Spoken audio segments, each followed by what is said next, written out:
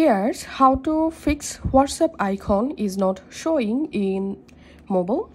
So make sure you have installed the WhatsApp app on your phone. So go to your App Store or Play Store and search for WhatsApp.